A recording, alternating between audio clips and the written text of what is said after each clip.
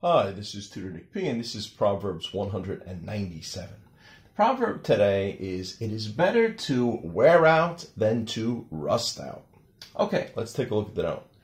This proverb basically means it is better to continue working and accomplishing things until the day you die, rather than just sit idle, doing nothing, sit idle and do nothing.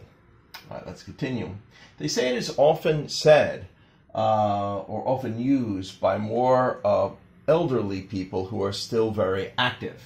You know, still running around, still getting up every day, still doing a lot, still trying to accomplish a lot.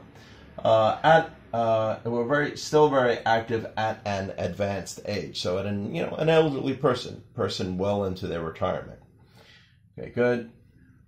Several people are given credit for first saying this quote. The earliest I found is Bishop Cumberland in the 1700s. Okay.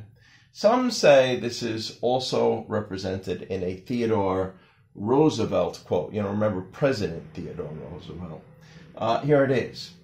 We must all either wear out or rust out. Every one of us, you have no choice. This is your fate, one way or the other.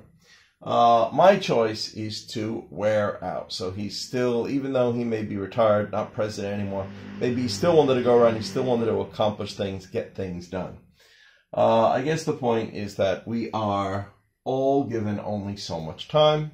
Many elderly people still accomplished a lot at an advanced age. So even if it's not your peak, that doesn't mean you should stop. You could still get a lot done. Either help people, help other people, write stuff, accomplish stuff, teach stuff, whatever it is.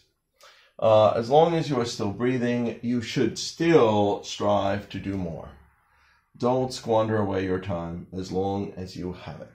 Okay, anyway, hope you got it. Hope it's clear. Thank you for your time. Bye-bye.